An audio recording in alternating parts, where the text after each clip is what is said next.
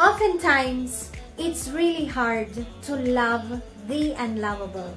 It's just like our enemies. So here are 4 ways to love your enemies. Number 1, pray for them. Don't get caught up in the hate that you feel.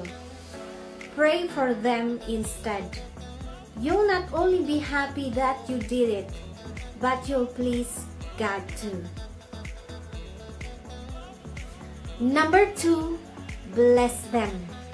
Instead of cursing and slandering your enemies, choose to speak blessings and life for them. Number 3, do good to them. Don't seek revenge and still be good to them. Be kind to them and wish them the best in life. And then number 4, last but not the least, is forgive them.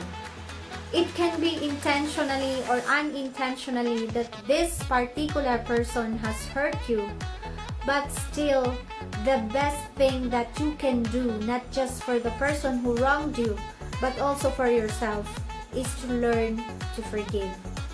So learn to let go of those hurts and release forgiveness to them.